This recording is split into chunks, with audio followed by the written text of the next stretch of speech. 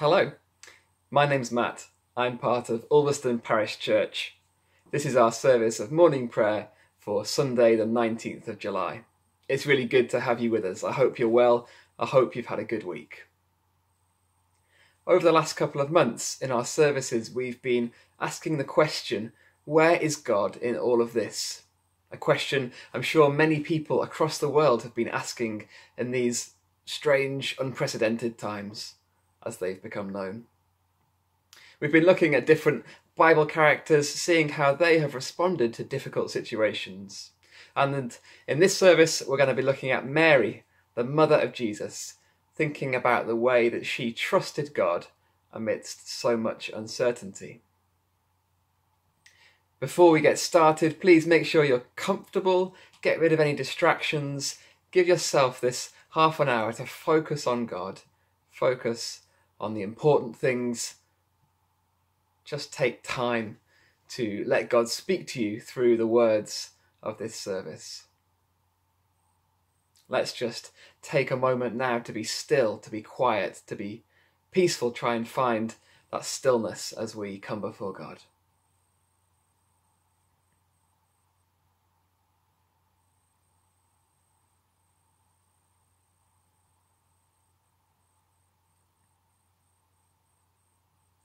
All the words and responses that you'll need should appear on the screen at the relevant points.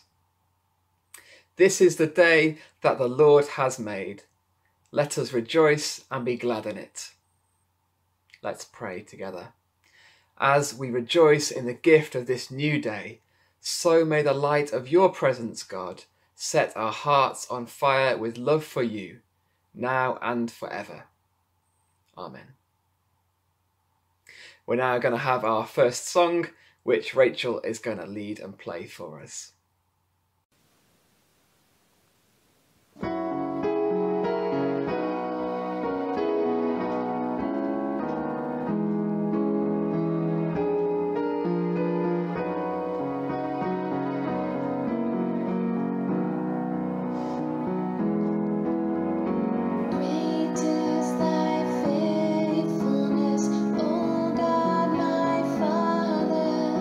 There is no shame.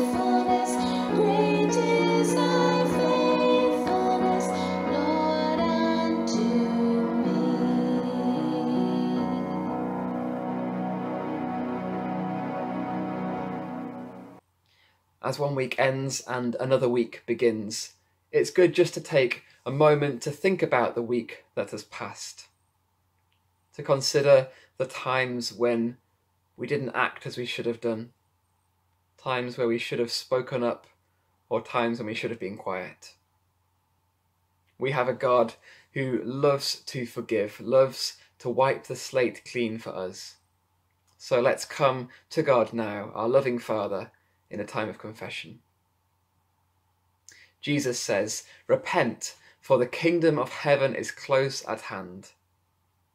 So let us turn away from our sin, turn to Christ, confessing our sins in penitence and in faith.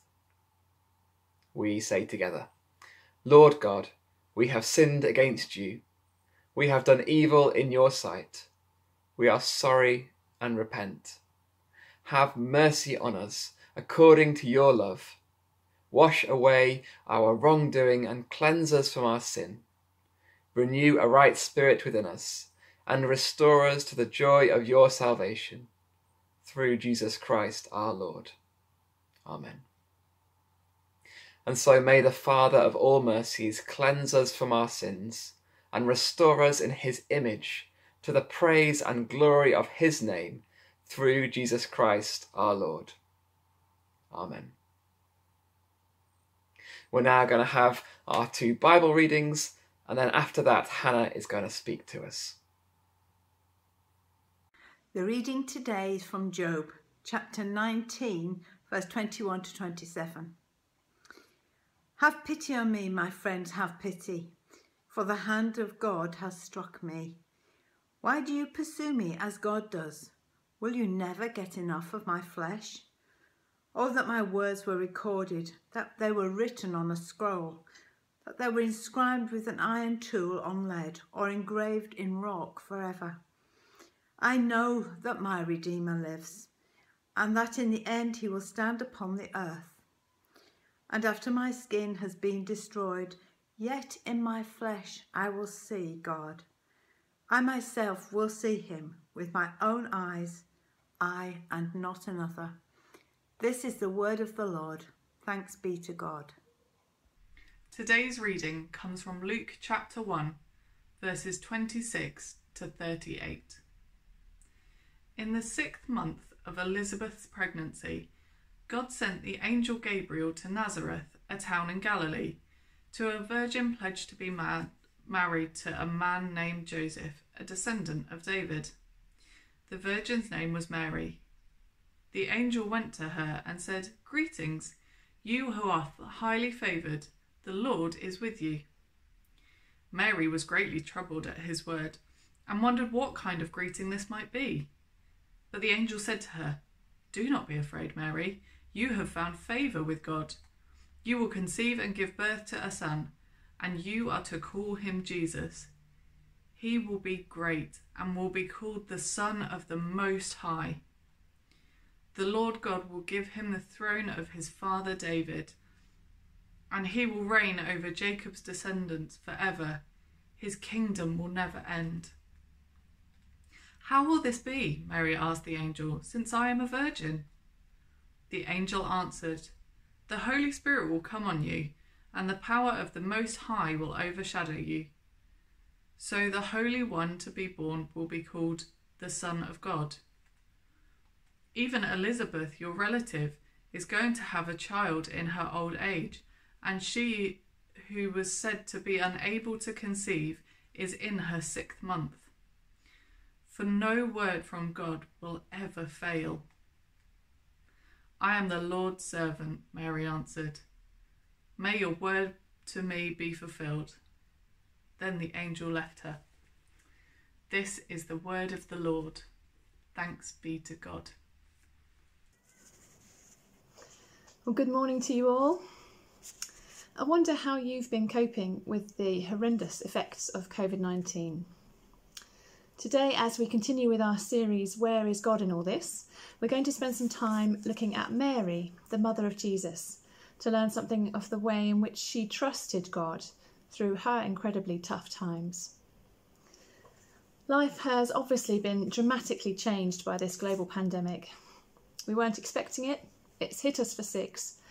There's been an awful lot of struggle and pain and death, and we've no idea when or if it will disappear.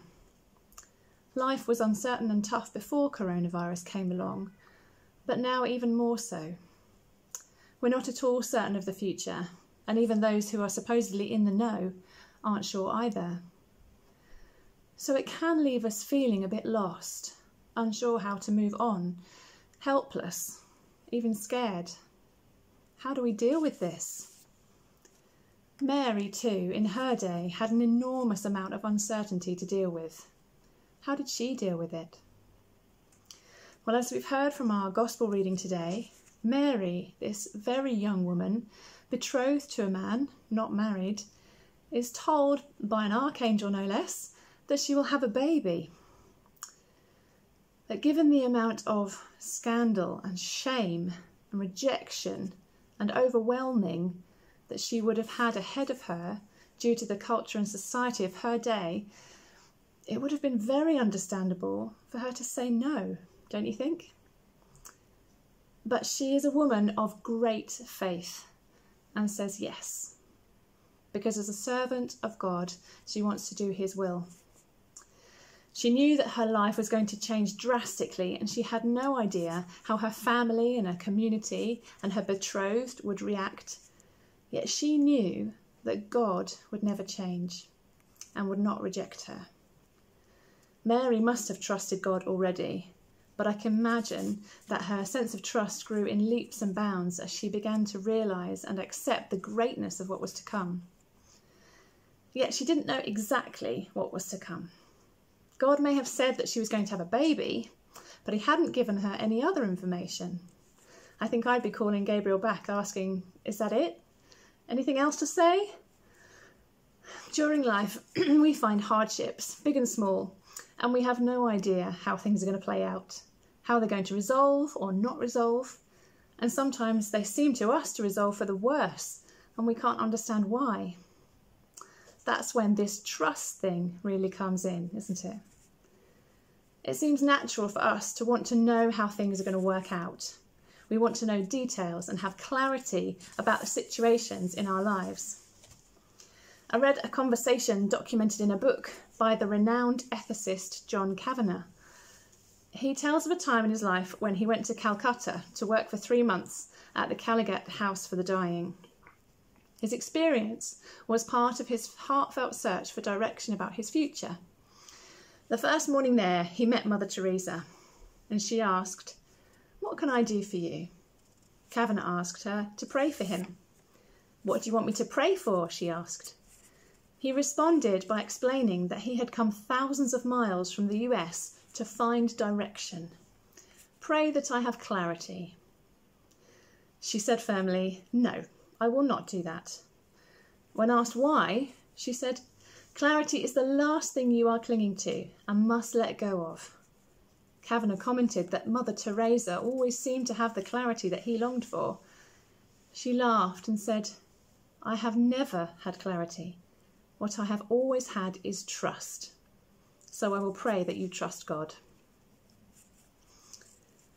Constantly seeking clarity can actually strip us of a day-by-day, moment-by-moment dependence on God.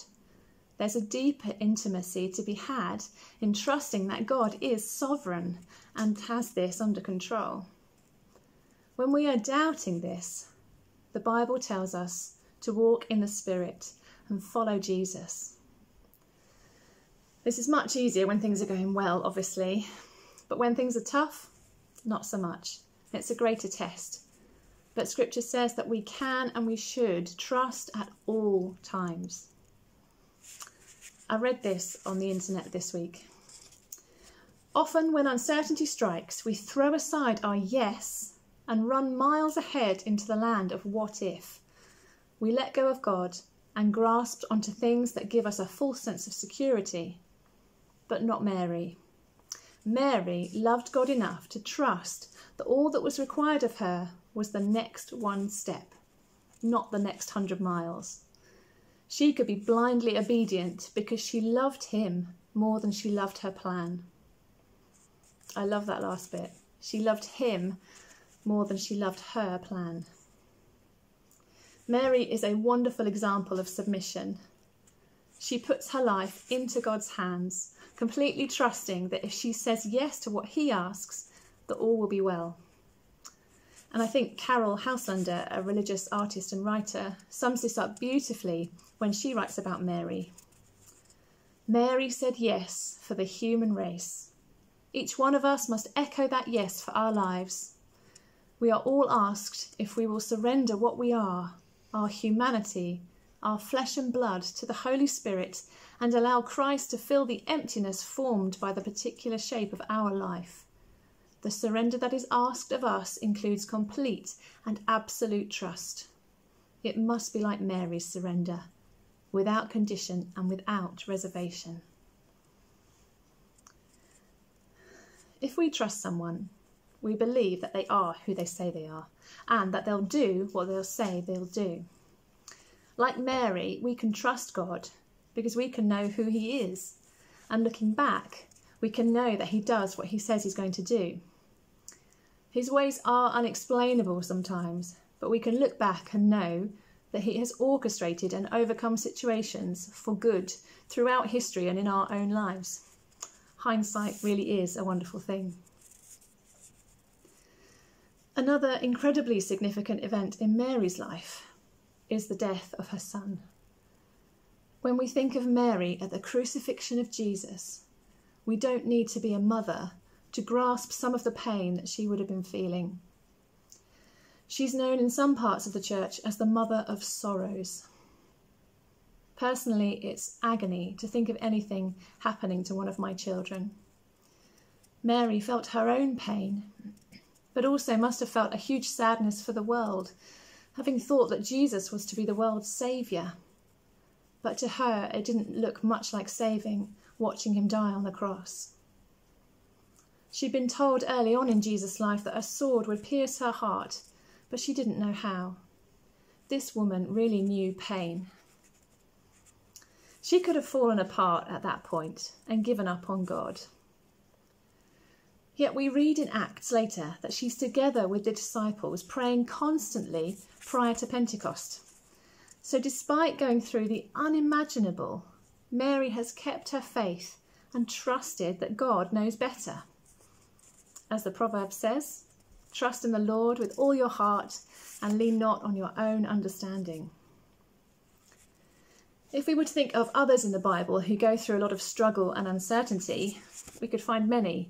But an obvious example is that of Job. He's put through a huge amount of suffering, much more than any person could stand, I think. But he remains faithful to the God who he believes remains faithful to him. Despite the life-shattering disaster all around him, Job doesn't give up on God and says, "I know that my Redeemer lives and that in the end he will stand on the earth." Like Mary and Job, we can trust in the height of uncertainty and bad times. In fact, sometimes it's in those bad times that we are drawn to God. When we're in the middle of a storm, that's when we look for help.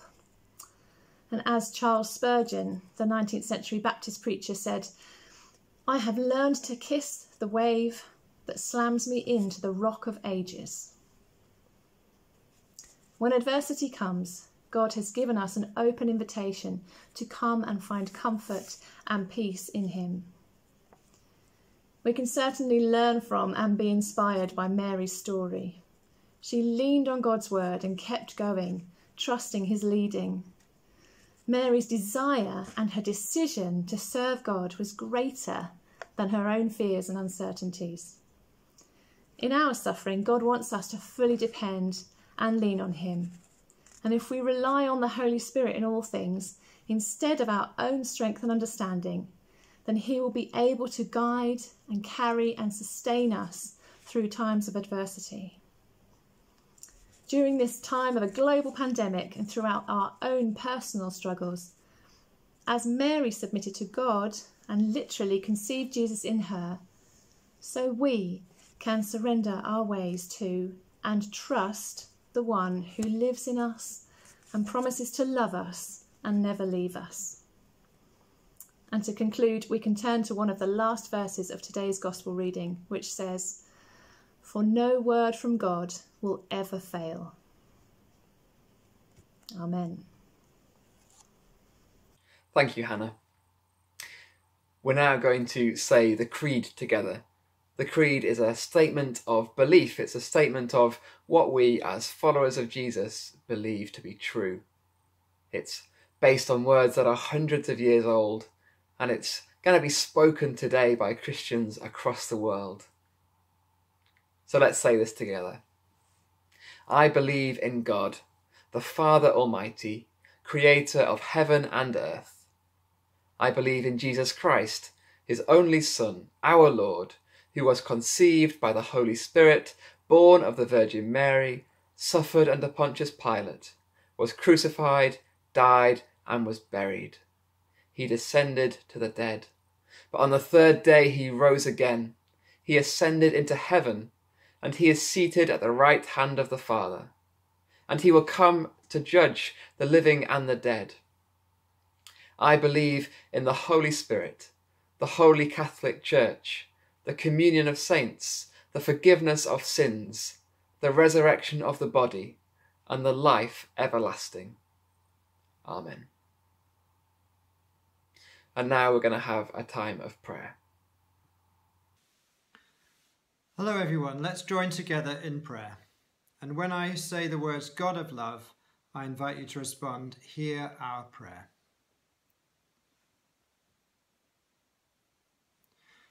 Gracious God, we pray for peace, justice, and reconciliation throughout the world. We pray for human rights to be honoured and for all people everywhere to be respected, regardless of race or class, and for the relief of the oppressed. God of love, hear our prayer. We pray that you would renew us in faith, in love, and in service. And we pray particularly at this time for the restoration of our economy and the resourcing of our public services, and for all people to prosper in their daily life and work. And we give you thanks for human skill and creativity and all that reveals your glory and your grace. God of love, hear our prayer.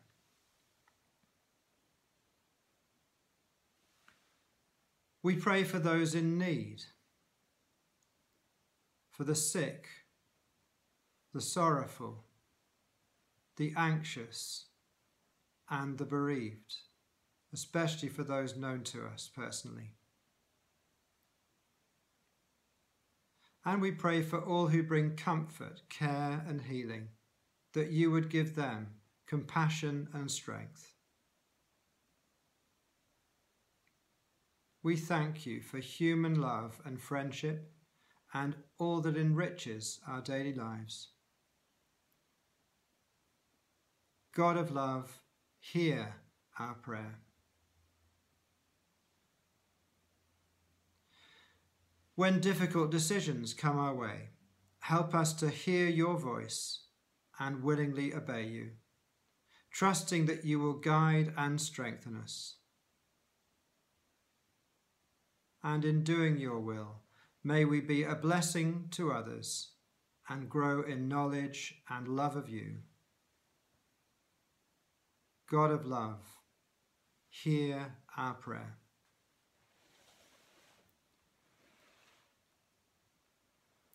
Let's join together in the prayer that Jesus taught his disciples. As our Saviour taught us, so we pray. Our Father in heaven, hallowed be your name. Your kingdom come. Your will be done, on earth as in heaven. Give us today our daily bread. Forgive us our sins as we forgive those who sin against us. Lead us not into temptation, but deliver us from evil.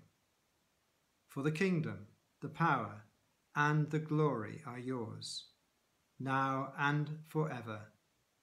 Amen. We have another song to sing now, so do join in at home. I'm going to hand over to Rachel to lead us.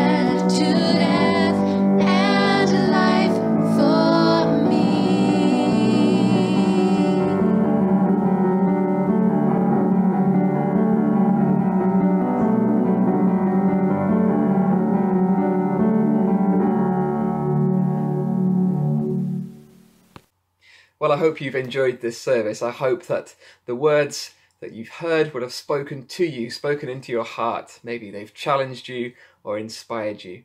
I hope that this service will help you to trust more in God. If you're new to faith, or you've got questions, or you want to know more about us and what we do at Ulverston Parish Church, we'd love to hear from you. We have a website, ulverstonparishchurch.org, or you can also find us on Facebook if you just search for Ulverston Parish Church. We're going to finish with the words of the grace. Let's say this together. The grace of our Lord Jesus Christ, and the love of God, and the fellowship of the Holy Spirit be with us all, evermore. Amen.